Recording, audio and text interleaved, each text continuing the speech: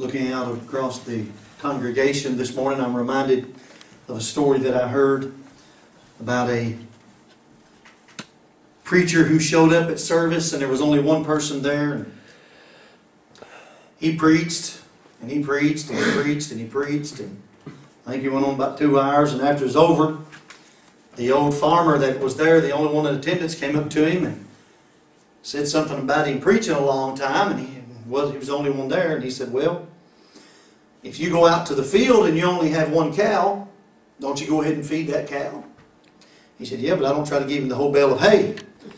So anyway, I'm not going to try to keep you very long this morning. As Brother Bill says, sounds good, don't mean nothing. I do want to talk to you for a few minutes, not to only those that are here, but those that are listening out there. I noticed this morning over the radio station we had listeners in about 5 different countries spread out all over the world. So we have a diverse listening group out there, and I want to drop something in their spirit today that we have talked about here more than once before, and it'll become very familiar to you as we get into it. It's a subject that we've talked about before. We've mentioned it in other sermons as well, and we're going to look at what I feel is about the best example of this that can be given, and of course it comes from the Word of God.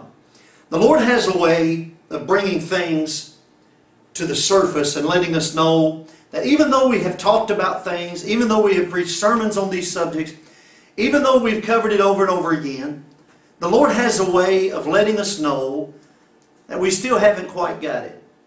That we still need to go back and look at it again. That it still hasn't become rooted and grounded inside of us. And one of the ways that we know this, that we haven't spent enough time on it, that it is something we need to cover again, something we have not heard enough of, is our actions. The things that we do, the way that we act, the things that we say. The world has a saying that says the proof is in the pudding.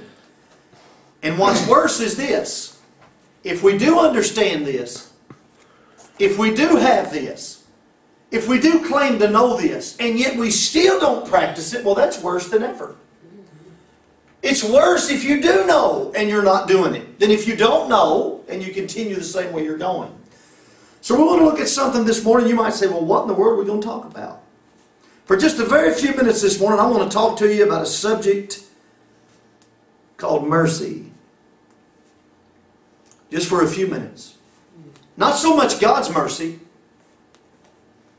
not His mercy on us, but our mercy on others. I cannot tell you of the times that I have heard people tell me, speaking of other individuals, well, they deserve what they get. It's all their own fault. They're the reason that they're in this situation. They knew better. And even at times, they will go so far as to say, I'm not going to pray for them anymore. And sometimes I've heard Christians say, well, I'm going to pray that God sends judgment down on them. There's no better example of this than we find in the book of Jonah. Go with me to Jonah. The story of Jonah used many times as a children's story, but it very much applies to our adult life. Jonah, the first chapter and the first verse. The book of Jonah, the first chapter, beginning in the first verse. And we're going to look at Jonah, a man who finds himself in need of God's mercy, and how he reacts later on when somebody else needs mercy. I don't think there's one of us out there today, whether you're sitting in here or whether you're out there by way of radio or by way of video, I don't think there's a one of us that can say we have never needed God's mercy.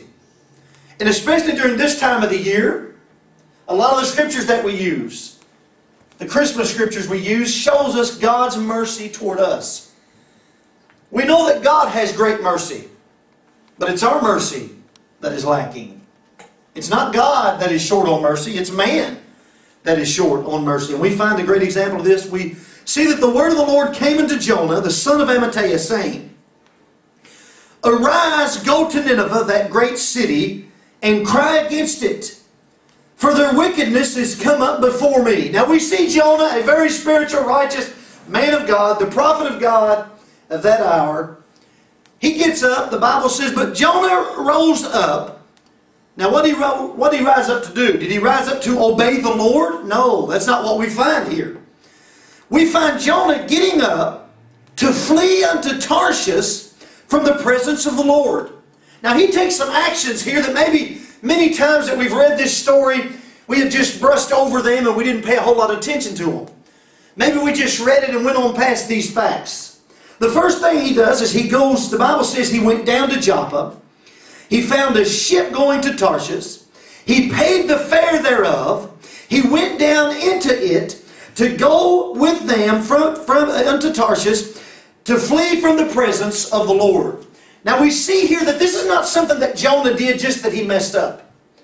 It wasn't that he was backed into a corner and he told what we call a fib, which is actually a lie. Amen? You see, God don't have a list of, well, these are fibs. These are white lies. These are bad lies. No, a lie is a lie. A fib is a lie. But many times people are backed into a corner, they feel like they have no other option, and they mess up and they lie. Sometimes people who would never use a bad word, for some reason they slipped up. It's something they hadn't dealt with down deep inside there, and it pops up to the surface, and they mess up and they use a bad word. I hope I'm not speaking to you, but you know, everybody out there is messed up. Maybe you got angry. Maybe in a moment of rage or something, you got angry. It was just a fleeting thing. It wasn't something that you lived in, something that you practiced, but you just messed up. Many times there are things that we do. It's not that we live in sin. We just commit an act of sin and we're like, oh no, what did I just do? And we get concerned about that and conviction grips our soul and we repent of it, and that's great. But this is not the case with Jonah. Jonah's disobedience was premeditated. It was planned. This wasn't a slip of the tongue or a thought that went in uncaptured or not taken into captivity. This was calculated. How do we know this morning? We know this because, number one, he rose up. He got up. He had to make a decision, number one, to get up. Then he has to make a decision which direction he's going to go in. He went down to Joppa. Then the Bible says he found a ship. So he went looking for a ship. Not one that would take him to Nineveh, but one that would take him to Tarshish. Maybe he came by one that was going to dock closer to Nineveh, and he thought, oh no, I ain't going to go on that one. That one's going in the wrong direction. Maybe he came by another one and said, I'm not going to go on that one. That one's going in the wrong direction. So he premeditatedly goes down and finds him a ship going in the opposite direction of God's word, God's commandment. And at each one of these steps, Jonah could have stopped and said, wait a minute. After he rose up, he could have said, no, wait a minute. I'm going to go to Nineveh like the Lord said. After he went down to Joppa, he could have stopped and said, no, I'm not going to disobey God. I'm going to go to Nineveh like God said. After he found him a ship that was going to go to Tarshish, he could have said, before he stepped foot on ship, he said, no, wait a minute. I'm going to go back down here and get on one that takes me closer to Nineveh and obey God's word, but he didn't. And he didn't stop there. The Bible says he paid the fare. Not only did he have to rise up, not only did he have to go down to Joppa, not only did he have to find a ship, then he had to, let's see here, pay my fare, I'll get my ticket, all the time knowing that he was not obeying what God told him to do. Jonah didn't just mess up, he premeditatedly. So see, later on, he wouldn't be able to use the excuse, Lord, I just goofed up. It was a fleeting moment. It was just a moment of fault and failure on my part. No, he premeditatedly done this. He pays the fare thereof, and then he goes, he gets on the ship. He got on board. And all along, he could have changed his mind and said, wait a minute. I'll do what the Lord told me to do. So without a doubt, what is about to come upon Jonah is Jonah's fault. Do you see that this morning? It wasn't anyone else's fault. No one else is involved. The pastor didn't offend him. It wasn't a saint on the pew next to him that made him mad. It wasn't one of his family members. This is just between God and Jonah. So Jonah don't have anybody to blame. You know, if you go house to house this morning, you'll find some people who won't give you an excuse at all. You'll find some people who are down in their back, they're sick, whatever the case may be. And some of them certainly are not able to come to church. Many of them are, and they just don't want to come. But you'll find many people with many excuses. And a lot of times they'll point the finger. Well, I used to go to church. That pastor down there, he said this. That song leader down there, they did this. That bunch of hypocrites down there. So many times you try to blame other people for your mess-ups when it was between you and God. in your bad decision. Listen what happens. The Bible says he goes down, he pays the fare, he gets on the ship. But thank God the story doesn't end there, for Jonah's sake and for the people of Nineveh. The Bible says in verse 4, Jonah the first chapter, but the Lord sent out a great wind into the sea, and there was a mighty tempest in the sea. Now the Lord sends out a boomerang. He says, well, you think you're going to run? I'll send something to catch you. So that the ship was like to be broken. It's being shook to and fro. The storm is hitting. And these fishermen, they begin to cry out to their God.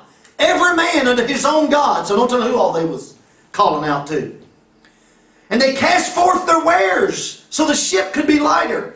They started getting rid of things that they didn't have to have so that the ship wouldn't be so heavy, so that it wouldn't be so easily to be torn asunder by the storm. So the shipmaster came. Oh, they find Jonah. Where's he at? He's gone down to the sides of the ship and he's asleep. Not just he's asleep, he's fast asleep.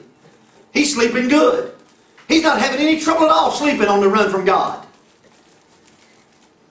So the shipmaster came to him and said unto him, what meanest thou, O sleeper? Arise, call upon thy God. If so be that God will think upon us, that we perish not. And they said, every one to his fellow, come, let us cast lots, that we may know for whose cause this evil is come upon us. So they cast lots, and the lot fell upon Jonah. They said unto him, tell us, we pray thee, for whose cause this evil is upon us. What is thine occupation? Whence comest thou? What is thy country? And of what people art thou? Now listen what Jonah says. He says, I'm a Hebrew. Verse 9. He said unto them, I am an Hebrew, and I fear the Lord, the God of heaven, which made the sea and the dry land. Then were the men exceedingly afraid, and said unto him, why hast thou done this? For the men knew that he fled from the presence of the Lord. Apparently he shared that with them, or they had some awful great spiritual discernment. One, I fear the Lord that made the heaven and the sea. He made the sea and the dry land. Yet I'm running from him. I disobeyed him. I'm not living in his will. He's after me. For the men knew that he fled from the presence of the Lord, because he told them.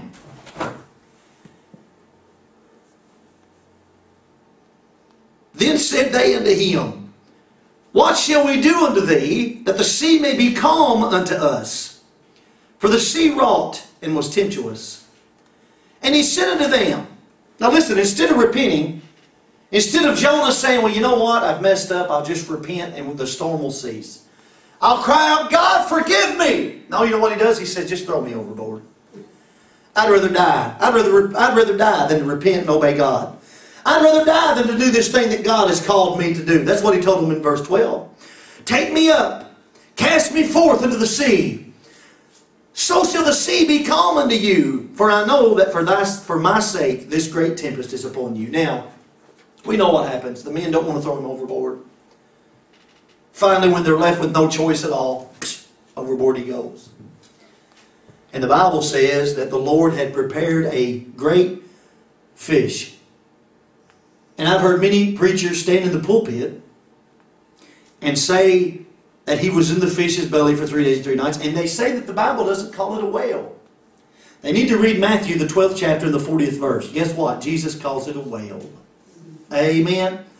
Jesus says that he was in the belly of the whale. So God prepared a whale to swallow Jonah. So here we find Jonah. He's messed up, and he's messed up bad. It wasn't a slip of the tongue. It wasn't an evil thought that he had and didn't deal with. It was a premeditated, calculated disobedience to the command of God. And he's running from God. He chose not to obey God. He chose this. This was his fault. Let's see what he prays in the belly of the whale. Jonah, the 2nd chapter, beginning of the 1st verse. Then Jonah prayed unto the Lord, his God, out of the fish's belly, and said, I cried by reason of mine affliction unto the Lord, and he heard me. Out of the belly of hell cried I, and thou heardest my voice. For thou hast cast me into the deep, in the midst of the seas, and the floods compassed me about. All the billows and thy waves passed over me. Then I said, I am cast out of thy sight. Yet will I look again toward thy holy temple. Lord, I'll do different this time. Give me another chance. God, have mercy on me. You see, Jonah wasn't there in the belly of the whale saying, Lord, it's my fault. I deserve what I'm getting. Just let me die right here where I'm at. No, he cries out for mercy. And that's the way we are. When's the last time you messed up and you messed up bad and you was in the middle of a situation? When's the last time you fell to your knees and said, Lord, it's all my fault. I deserve this. Please don't deliver me. That's not how we work, is it? No, we pray, God, have mercy on me. I'm sorry. Forgive me. God, have mercy on me. He was there because he had disobeyed. He was there because he had sinned. He was there because he had rebelled against God, knowingly. Not in a moment of weakness, but a planned rebellion. Yet when he cries out, we do not find him saying, God, I deserve this. This is all my fault, so don't deliver me. Just destroy me right here. Don't have mercy on me. Lord, give me what I deserve. Give me my just desserts. I've heard that one before. I like desserts, but I don't think I want to eat that plate right there. No, we find him crying out for mercy. What do when you need mercy? Do you say, God, I don't deserve it, just kill me? No, you cry out for mercy and ask him to forgive you. Jonah was like that. He cried out for mercy. Yet we will find him not too far down the road. And this should hit home with a lot of people. We find him not too far down the road, even though when he was in a bad place, his own making, his own mess, instead of saying, well, it's my bed, let me lie in it, he cries out for mercy. Yet we will find him having a problem with God having mercy on somebody else. You see, we're all for God having mercy on us. That's not our problem. We believe in the power of God's mercy till it comes to somebody else. We believe that God forgives and God forgets till it comes to somebody else. Then we have a problem with it. Jonah would be the same way, cut from the same cloth as the rest of us. He would struggle with this. We find him in Jonah, the 3rd chapter, beginning of the 1st verse. And the word of the Lord came unto Jonah the 2nd time. Oh, aren't you glad for that? Thank God, even though he messed up and he rebelled and he did all of that stuff, the word of the Lord came to him a 2nd time. I'm glad this morning for 2nd chances. Amen. I'm glad this morning for 3rd chances and 4th chances and 5th chances. I'm glad this morning that God gave Peter a 2nd chance. I'm glad this morning that God gave David a 2nd chance. I'm glad this morning that God gave the prodigal son a 2nd chance. Amen. I'm thankful today that God has given Billy Douglas a 2nd chance and a 3rd chance and a 4th chance and a 5th chance. How many of us would stand before God today and say, God, don't forgive me. I've messed up before and I'll probably mess up again, so just don't forgive me. Just don't have any mercy on me. No, we wouldn't be like that between us and God, but we're like that between us and people. That's the kind of attitude Peter had when the disciples came to Jesus and said, how often should I have to forgive him? Should I forgive him 7 times? And Jesus said, well, 7 times? Yeah, but 7 times 70. Over and over again. That's the kind of mercy we want from God. We want God to forgive us over and over and over.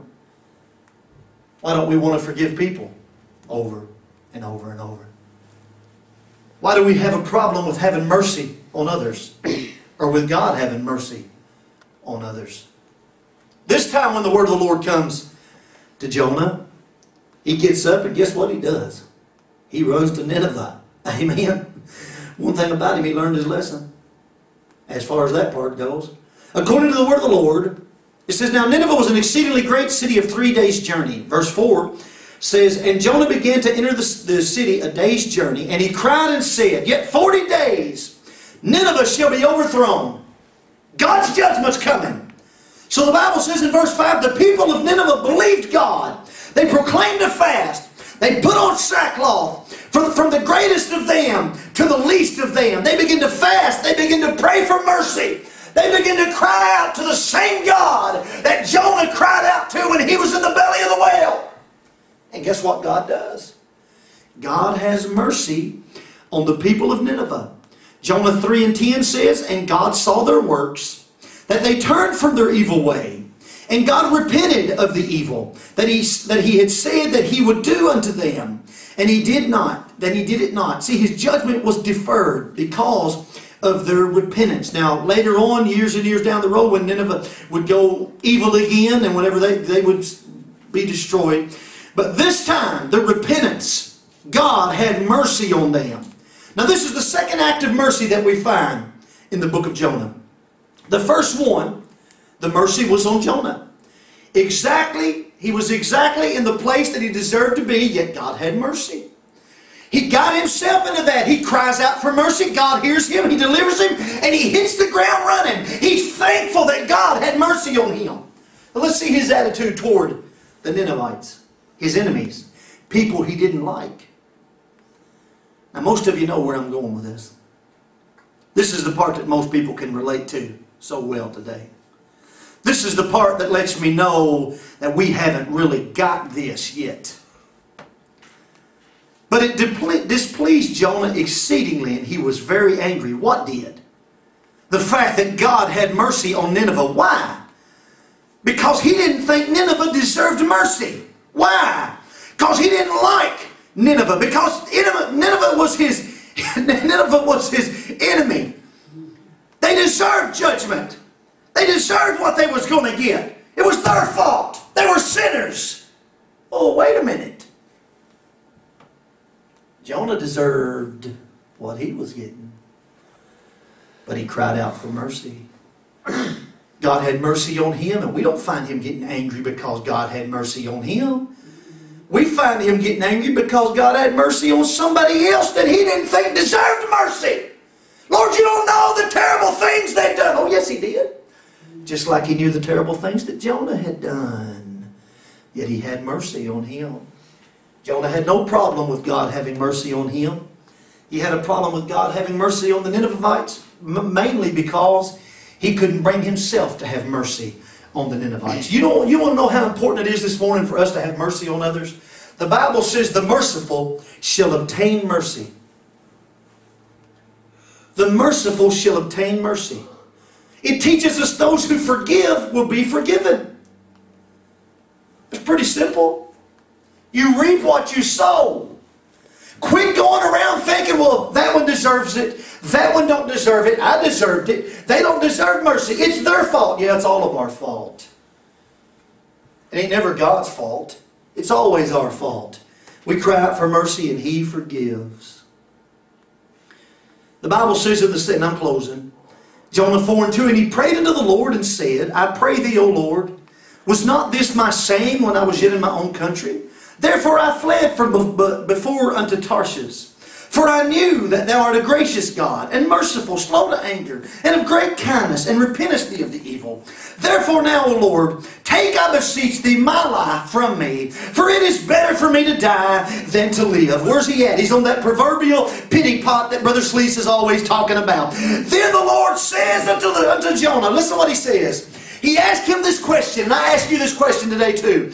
Doest thou well to be angry? Who do you think you are to sit in the judgment seat of others that have been forgiven, that have repented, that God has had mercy on, for you to sit and say they don't deserve mercy, they don't deserve forgiveness, they don't deserve to be forgiven? That's God's say, not yours. We should want the same mercy for others that we want for us. There's still a golden rule today. Do unto others as you would have them do unto you.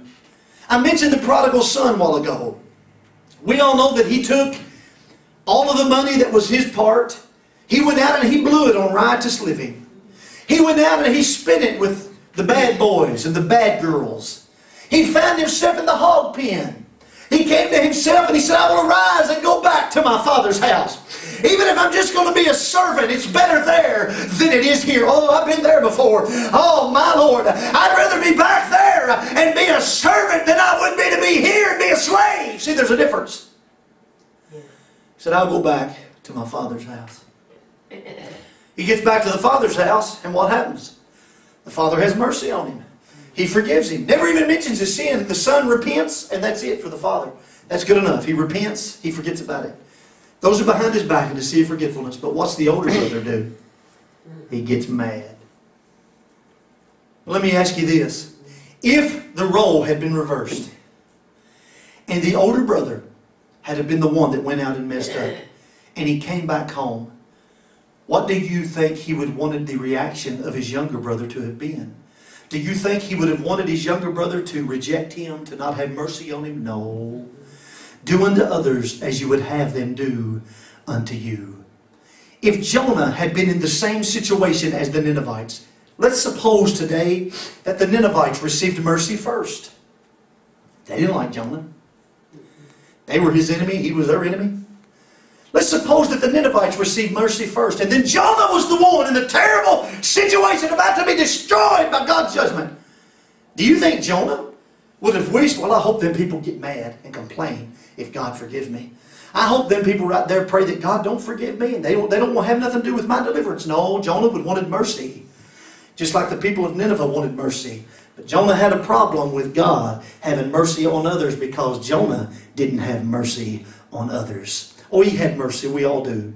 But it's selective mercy. We have mercy on those that we want to have mercy on. We forgive those that we want to forgive. We better grow out of that. Have you ever heard somebody say something about one of their kids? They say, well, they'll grow out of it. We got a lot of baby Christians that better grow out of some of the stuff that they're stuck in. The merciful shall obtain mercy. And God says to Jonah, doest thou well to be angry? Doest thou well to look down your nose at others? Doest thou well to sit in the seat of judgment instead of praying and having mercy on others? The same mercy that God had on you, you should want Him to have on other people. But Jonah gets angry. He gets mad. The same mercy that God afforded to him, he got mad when He afforded it to others. Can anybody here say hypocrite this morning? So we find Jonah going out on the hill, looking over the city. And the Bible says in Jonah, the 4th chapter, the 6th verse, the Lord God prepared a gourd and made it to come up over Jonah, that it might be a shadow over his head, to deliver him from his grief. So Jonah was exceedingly glad because of the gourd. But God prepared a worm when the morning rose the next day, and it smote the gourd, and it withered. Jonah's shade was gone now. It came to pass when the sun did arise, and it beat down on Jonah's head. God prepared a vehement east wind, and the sun beat upon the head of Jonah, that he fainted, and he wished in himself to die, and said, it is better for me to die than to live. And God said to Jonah, doest thou well to be angry for the gourd? Listen to that. And he said, I do well to be angry, even unto death. And the Lord said, thou hast had pity on the gourd. Listen to that. Thou hast had pity on the gourd. Then he tells him in verse 11, should I not have spared Nineveh? Should I not spare Nineveh, that great city, wherein there are more than 60,000 persons that cannot discern between their right hand and their left, and also much cattle? See, that which benefited Jonah, he was all for. The gourd sprung up, made him happy. He had the victory again. That's the way we are sometimes. Things are going good, we got the victory. Something turns south, we get all down and sad. He said, doest thou well to be angry? This gourd perished. It caused Jonah some discomfort. He would have enjoyed Nineveh perishing, but because God had mercy on him, he got angry. My. When you talk about a staunch reality, you talk about an example of mercy today.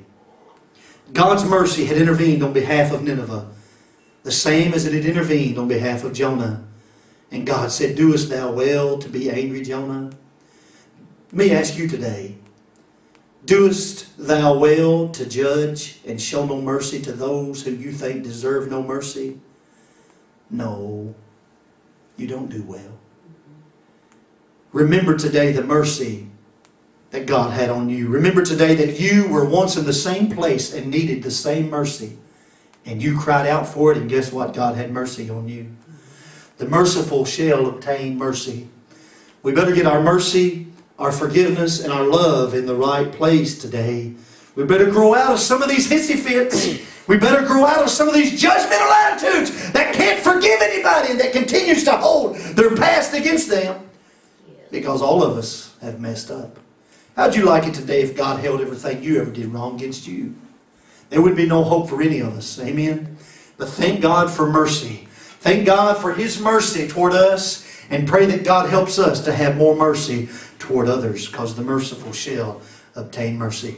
Someone else this morning have something